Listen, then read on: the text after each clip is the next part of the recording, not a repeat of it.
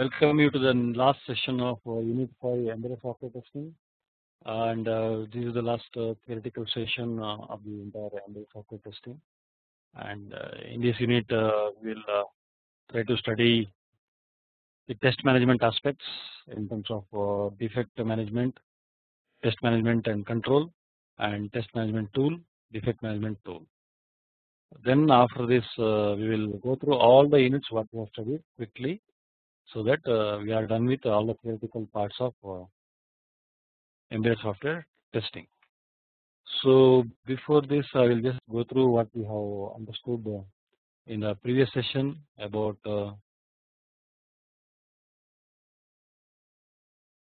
test management. So we had gone through change management, document the change request, analyze the impact, approval is required from CCB Multimeter change control board, who will approve for the changes after the analysis is done, and the final approval will be the senior management, and any minor changes will be taken care within the team without highlighting to the higher management. So making of changes will be done through a checkout check-in process, which is nothing but the configuration control process, where we check out, we will take out from the repository, and once we update, all the reviews are done, we are going to check in back so that the new version is created and the changes are available in the repository. So that's how we do the changes onto the corresponding document, code, test aspects, test cases, anything that are part of the test cases, that are part of the configuration items, CIs. Then we are going to close that change, particular change, saying that it is baselined or it is available for the release or delivery. So that is what is the change closure. Then we had gone through incident management. So we understood what is an incident, any significant unplanned event that occurs during the testing or any other event that requires some investigation and resolution of that particular incident. So the incident could be due to a fault, intermittently it has happened, unexpected, so the results are incorrect, test was not performed correctly. So we can raise the issue incident against the unexpected behavior, or it could be self whatever that particular tester or engineer trying to test it as well, because testing may be an incorrect way of doing also, that is also can be called as an incident, so that there is a need for correction of the incident or the resolution for that particular incident. So in incident management, we first identify or detect and record what is that incident about, and details of all that incident. Then we do an analysis and classification priority, like whether these 5 incidents have happened, how we can prioritize what is impacting that, whether it is a showstopper for the rest of the program to continue, or it could be testing, execution, whatever it is. The next one is the investigation and detailed analysis. We will try to investigate what is the cause, where the problem was before that incident had happened, and we try to put a mechanism for recovery, how we can recover that particular incident, whether we can fix that code, fix that design or requirements, or the test approach itself is wrong. All this will be part of the resolution and recovery. Then we will have a different stages of incidents, like new, open, wait, rejected, include into the build, verified, closed, etc. And every revision that we are going to release deliver as an artifact should identify a clear history of what is going on in the particular CI or configuration item. So every configuration item is supposed to have something like this mandatorily, which will identify the particular revision number, why it is, what revision number it has been numbered, and on which date it has been revised, who is the author, who is the reviewer or approval, and what are the changes that particular revision number has undergone. Similarly, upon the next change, we are going to highlight it as revision number 2, 3, 4, like this. Each one will identify clearly. So what is the revised details or updated details or the change details that are undertaken within the particular revision. That's what we do. That is about the revision history, how we are going to mention for each of the CI. Then after understanding the configuration management, incident management and all that, we went through the need of CM tools. So all the testware has to be having identified in a physical location or a particular repository. So to control and manage that, we need CM tool or a configuration management tool such as MKS, UECS dimensions, SVN, etc. So this is basically used for the CI. It could be a development, it could be a testing, it could be a test case design, any documents, any Excel sheet, anything that is part of the project. All this will be controlled and managed through the configuration management tool. A glimpse of how the configuration management looks, we try to understood, and it has various windows which will highlight in different colors in terms of what is the status, when it was updated within that particular project, and whether it is inline, whether it's a baseline, and if it is baseline, how many elements of that particular baseline is ready for release, etc. All this will be part of the tool. As a display, you can see it. You can configure the tool also. It doesn't matter. Usually, the tools will allow user to configure the way that project has to be fashioned. Then we understood about the test management in terms of planning of the test project, various aspects of test management and its effort in terms of test management, methodical support, technical support, domain expert, test configuration management, and tester. All these efforts for each of the activity under test management will be updated with a start and end date. This is something like a planning document or a management document. Against this, tracking will be done. How much effort has gone here and all that. And in one of our sessions, we studied about the variance. Like this is a plan, this is a management plan, and against which how much we have consumed, how much is left over, what is our trend, and what is the variance from schedule, what is the variance from effort. All this will be part of the test management we are going to take care. Also, we studied about how the test processes are related to the software V model. We understood about multiple V development life cycle. You can see model, prototype, and final product, and each has its own V model, and that's why it's called as multiple V developments or a life cycle model.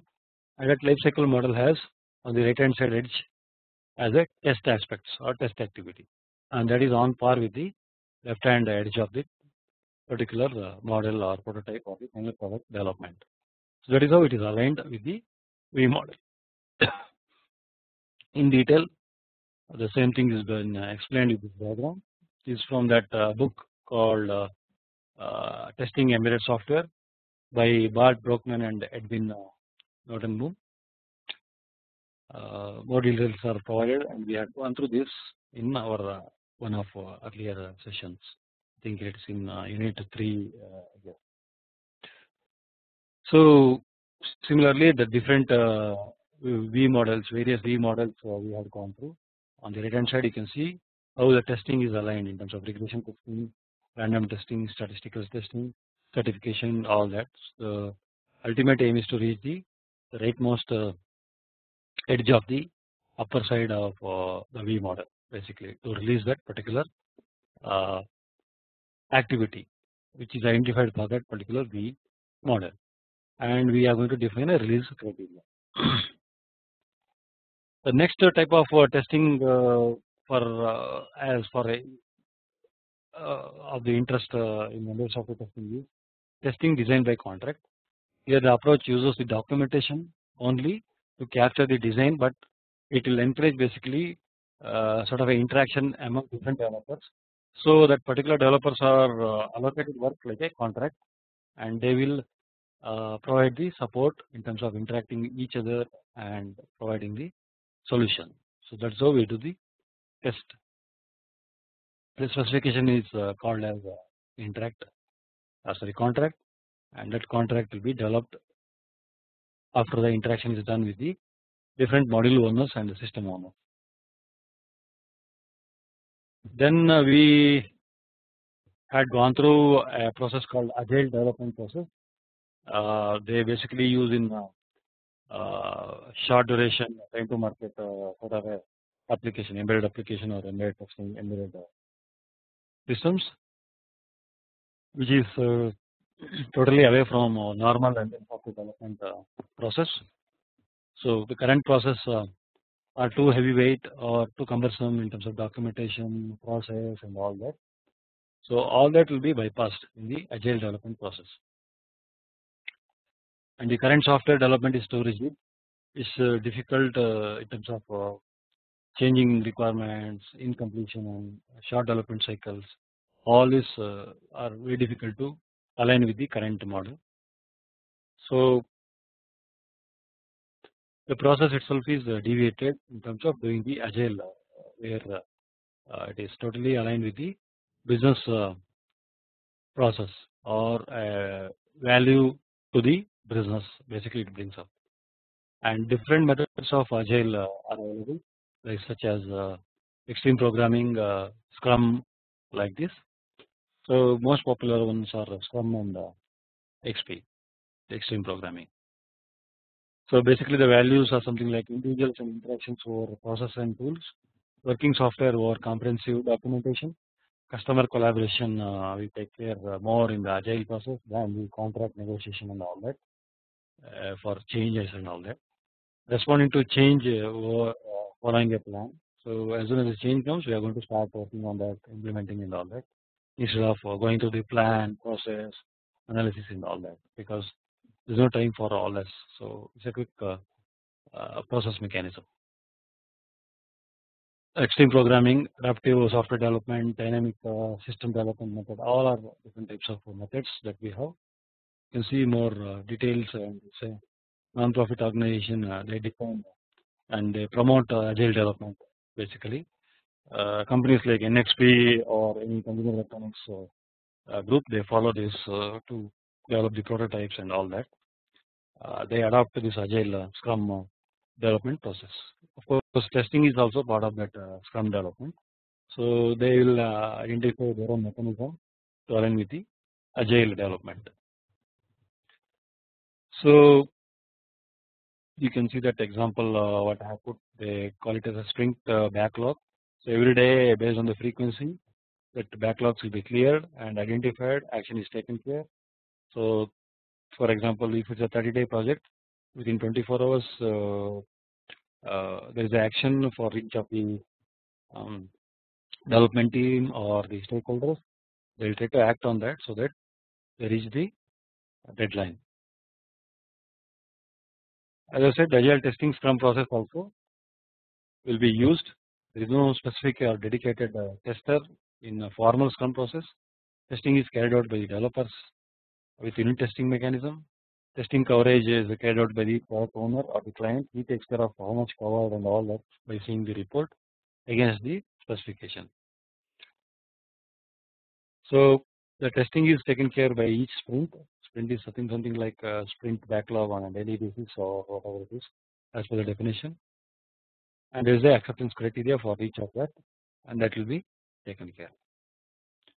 The next type of thing is test-driven development.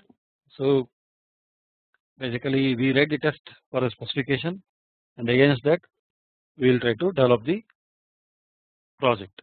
So basically, the project is oriented towards test or test-driven. Surrounding the test cases and all that, we are going to develop it. So we write a test case that fails, write just enough code for that to fix that fail mechanism, and we repeat so that the complete testing is taken care and the development is done. Okay. Test management and control. What to do when things happen that affect the test plan?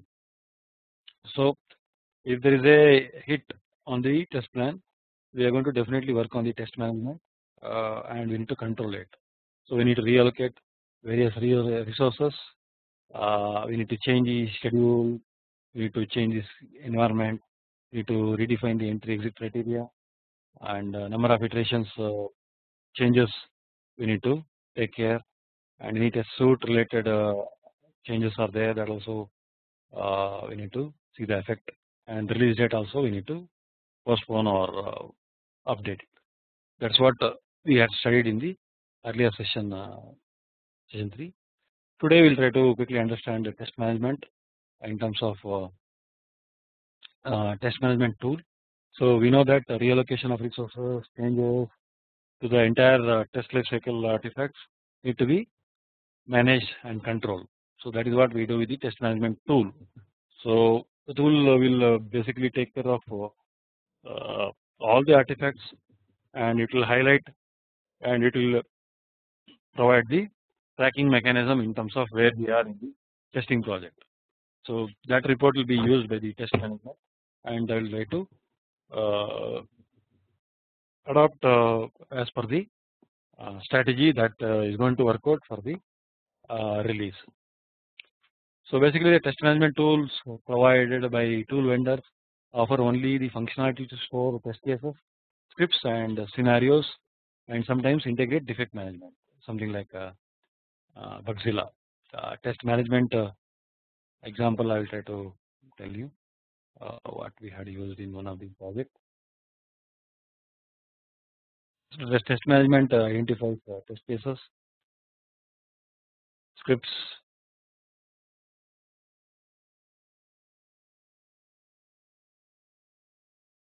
scenarios. All this will be taken care with the test management tool, such as test link. I think one of the sessions, practical sessions, we'll go through this, how this tool works, and we'll try to create a exercise sample project identifying the test management test cases and scenario. Similarly, we need to identify the defects using defect management tool. All this will be basically used for managing the test. Something like Bugzilla tool is used for test management and defect management. So basically, it offers to store all these artifacts, scripts, scenarios, bugs, and all that, and they don't store plans. So plans test management manager has to see, and this tool will provide the numbers and all that artifacts, and he need to align that against the project schedule. So they have no facilities to store test plans and project schedules, but this type of test management tool is not basically useful and controlling the activities, but they need to be aligned manually by the test manager. That's what they do. But the good thing is the tools will have the ability to link the system requirements to test cases, such as test link. We can link. So how many test cases have failed, passed, etc. will be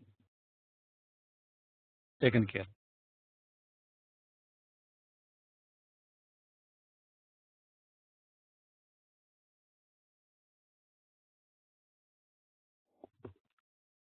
Okay.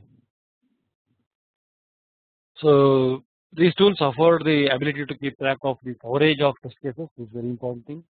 How many test cases have been done, how many test cases are failing, passes, all that coverage reports against the system requirements or the specification requirements, these tools will provide.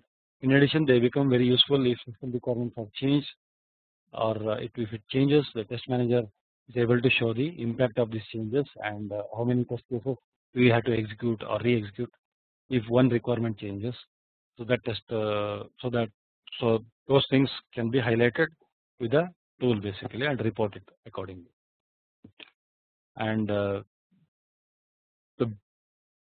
showstoppers in terms of any serious issues or any bugs that have been uncovered, all this will be highlighted with the test management tool.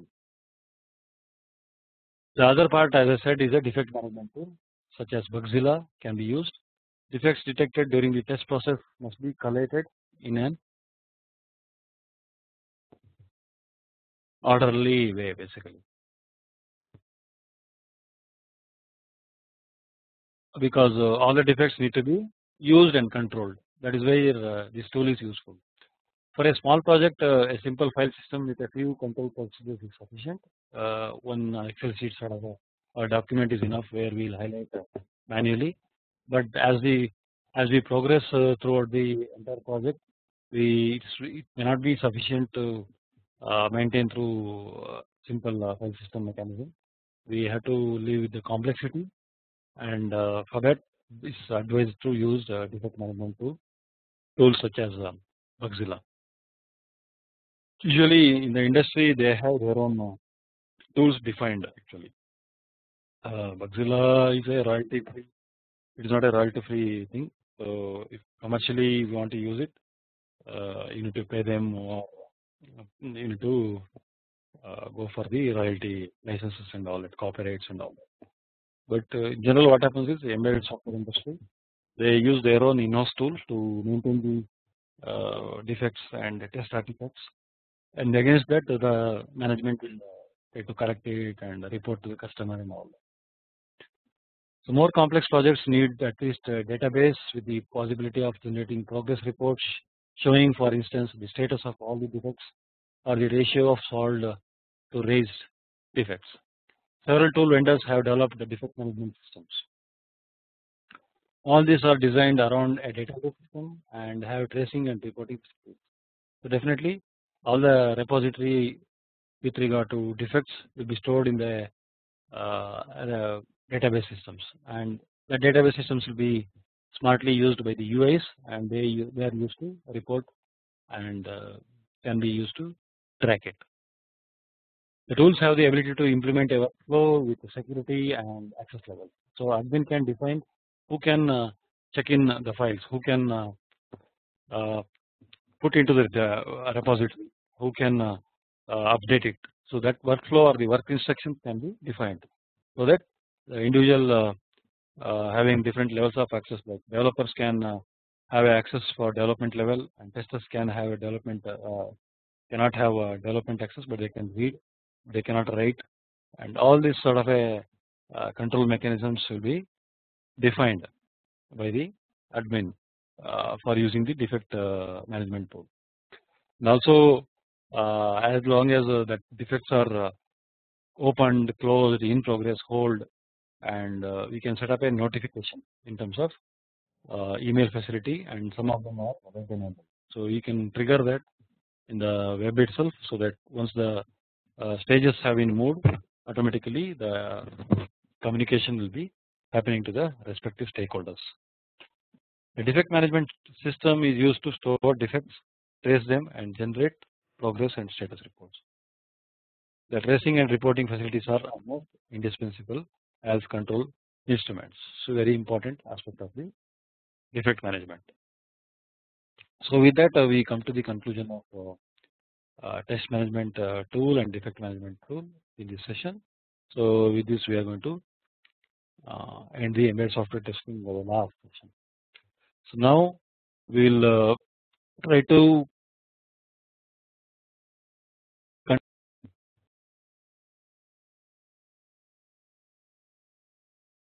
okay. So this next few minutes I am going to discuss and highlight about what we have studied overall in the embedded software testing, right from unit 1 to unit 5. Okay, so the units are divided such a way that all the aspects of embedded software testing is taken care, and in unit 1 we studied regarding which one, fundamentals of EST, embedded software testing, right? That is the first session we had, and in the second session we understood about testing methods. Third one is on static analysis, and code reviews. So the fourth one is basically the software integration. Fifth one is nothing but test management, because these 5 units are very important part of the embedded software testing. So that is how it has been. The course has been divided that way. We'll try to go through as a pointers what are the things that we have highlighted in each of this basically. So we started with the fundamentals, then different testing methods, dynamic, white box, black box, and all that. Next one is on the offline part of that, like static analysis, code reviews, type of reviews, and all that. Then we understood about hardware, software integration methods, and regression, and all that. The last one is about the test management in terms of test planning, test life cycle, alignment with the development life cycle, and tools that are used for managing the tests as well as the defects. So that is how the entire course is being parted, and we have gone through them. Okay, so in unit 1 it was about the fundamentals of testing. It was an introductory session to embedded software testing, and we had gone through embedded system basics, embedded system environment, embedded C glance, because embedded C code is a specific code, and that is a separate course of course by itself, and we try to understand the basics of that, and compilation, linking, and all that basic parts of that embedded C language and the embedded systems we understood in that class. Why I took embedded C is because most of the 90% of the projects that are there in the world for embedded systems are developed basically using the C language. So that is why it's very important to understand embedded systems basics with the C, embedded C language, and fundamentals about that. Then we had studied about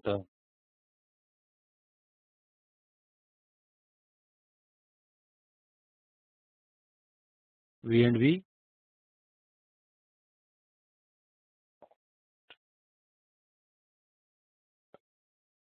validation and verification, cost of embedded software defects. We had seen a graph plotting various stages of embedded systems.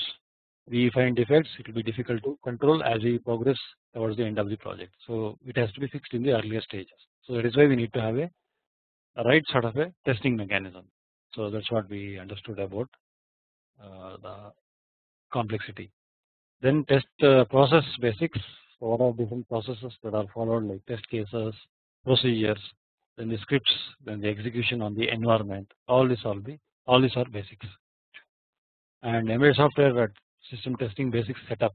How are you going to have a setup? So we had gone through the setup, how the system is communicated with the target board as a white box, how it is communicated with the target board as a black box, and how the reports are being used, how the scripts are driven. All these basics we understood with a good example of a diagram, and we also understood about the development environment, test environment as well. So continuation of the embedded software testing fundamentals. Test methods we had gone through, like acceptance, system integration, and component level testing, the various levels of testing. Then principles of test case design and procedures, how it looks like with an example we had gone through, and how we can do the testing and debugging on the target and on the system we had gone through. Test planning, like what is the goal, purpose, what are the contents of the tests, planning. In the planning process we had gone through.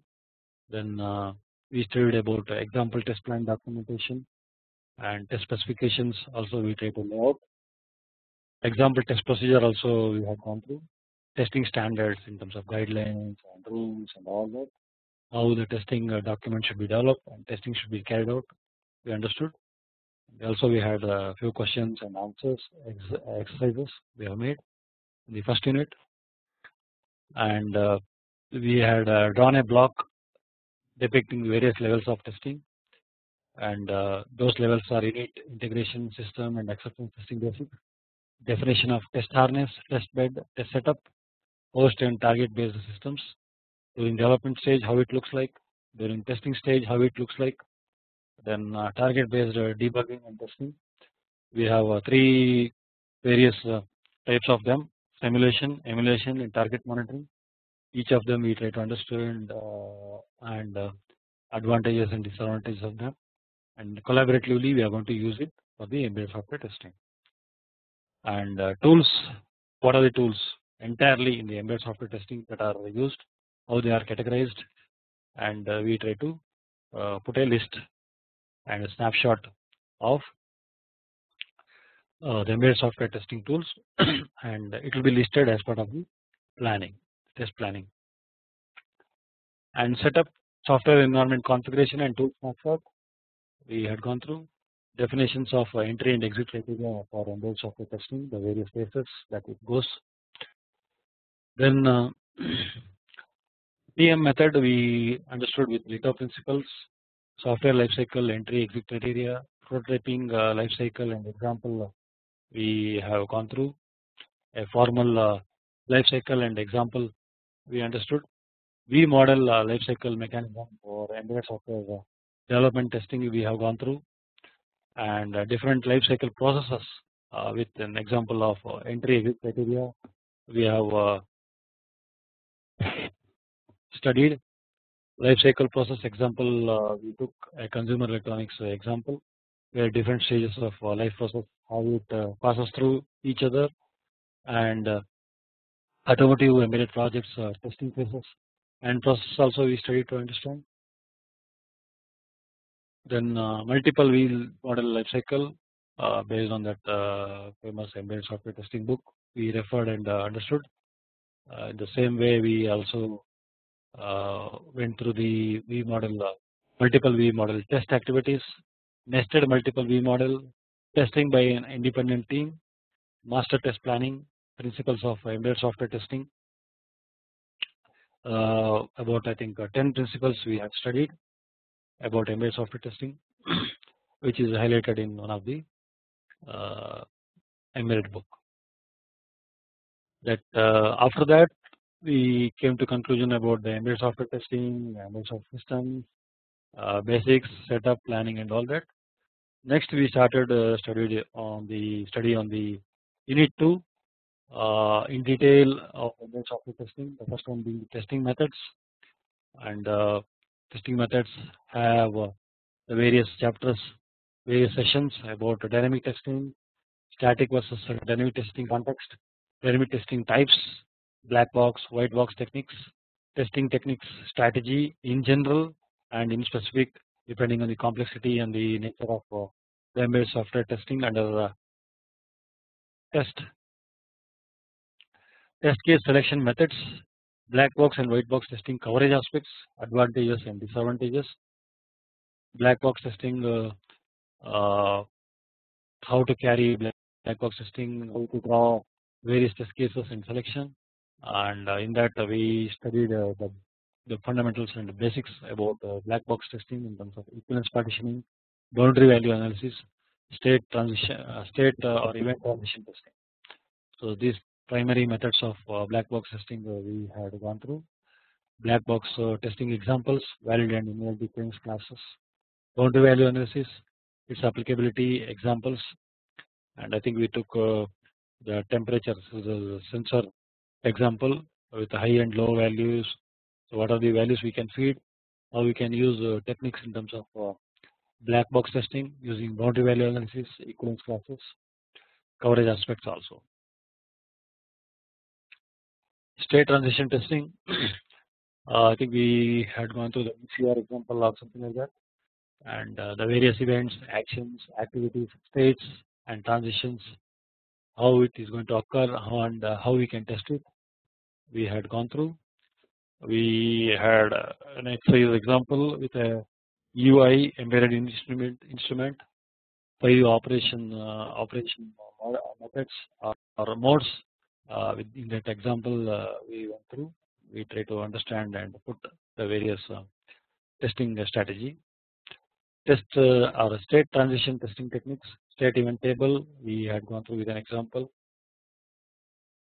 Transition tree, legal, illegal, and God test cases for that state events. We see an example of state events and transition testing, transition tree drawn and gone through. The next type of testing method is model based testing. We understood the basics of model based design, model based testing, taxonomy of model based testing. We use the various instruments for that models such as MATLAB and all that, and accordingly we are going to draw test strategy for that particular model, and we are going to take care of the testing aspects of the model based design. Then dynamic testing, black box and white box testing approach, coverage testing in terms of structural coverage and statement coverage, decision or branch coverage, condition coverage, other types of testing like data flow testing, branch condition combination testing, modified condition testing, which is also called as MCDC, LCSHA, its principles. Then unit testing and software instrumentation, what it means and how they are used with the various tools. Then test driver and test steps definitions we had. MCDC from D170 perspective or importance, we had gone through few slides. Then coverage testing tools, vector cast, LDRA, RTRT, logic converters. We understood what they do, and I think one of the practical sessions we try to see if possible in like that one of the tool we can use it with an example project. Performance analyzers, testing, timing analysis, profilers, debuggers, and all that.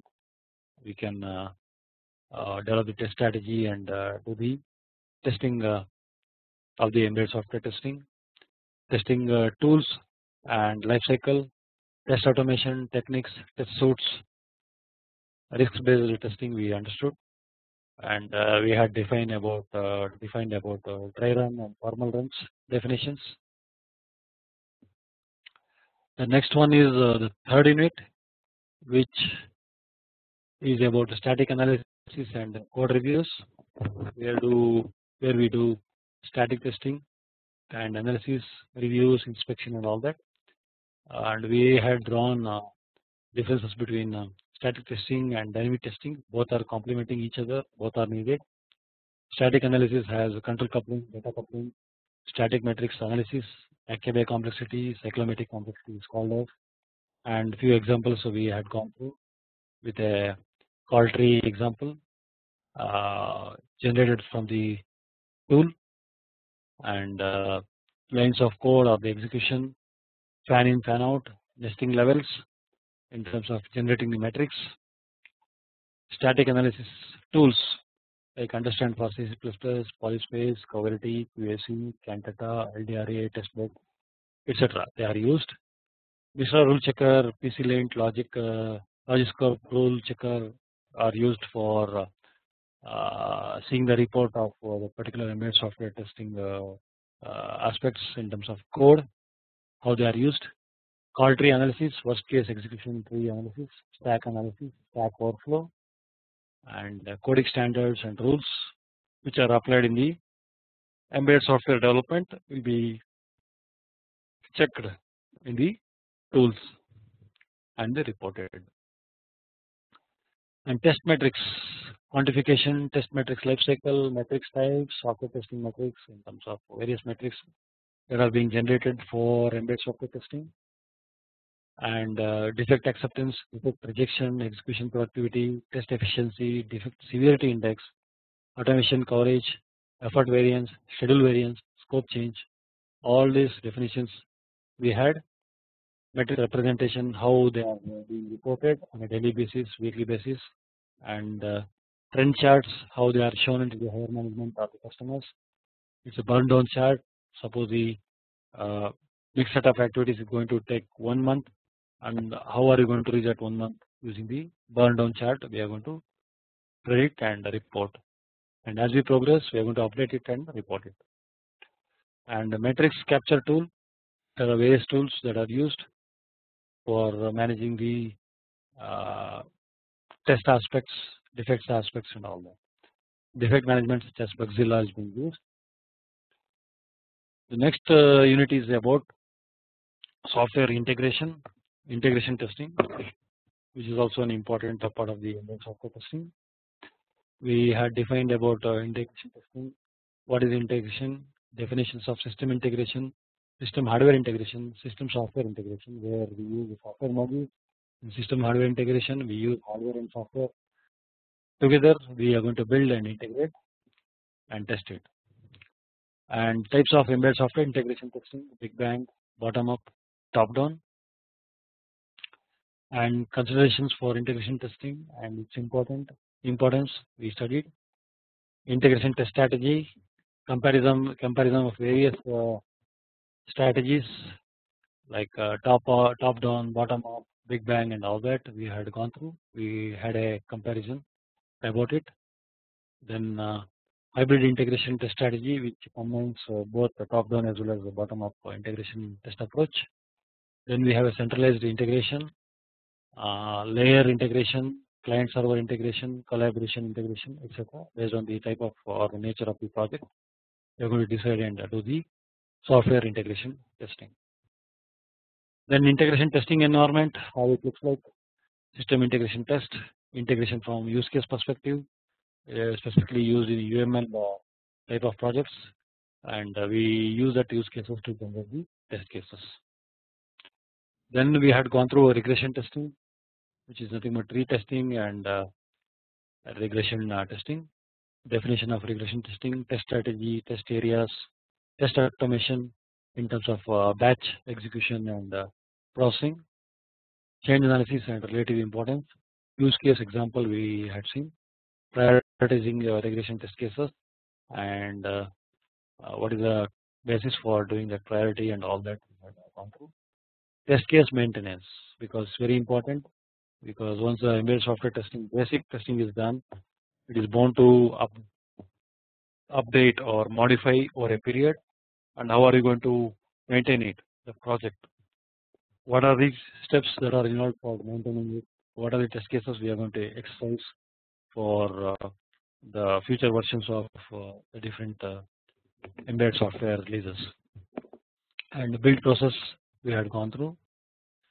And the last unit is about test management, which we have concluded in today's session. It talks about configuration management, test management, configuration management elements, CM process, SCM. It's software configuration management, activities such as planning, software configuration index control, status accounting, software configuration audit. These are different activities that are used for SCM process example and tasks, configuration control and SCB, software configuration board, controller board, configuration items, guidelines and life cycle also we have gone through, and SCM phases like initiation, planning, execution and closure also we had gone through in one of the session. And the important thing is about the version control or the revision control, and how are you going to do a baseline of the artifacts, workspace management in terms of the repository, how that is being used by development team, testing team, or the configuration control people. Admin basically manages that, and change management and incident management aspects also we had gone through. Last part was about CM tools, USCS, SV and MKS, and test management aspects we had studied in terms of testing process, which is in relation with software V model, design by contract, part of the testing, agile development process, agile development scrum process, agile testing scrum process, test driven development, test management and control, test management tool, defect management tool, So these are part of the test management. So that is about test management in Unit 5. So there are 5 units of embedded software testing which we had gone through.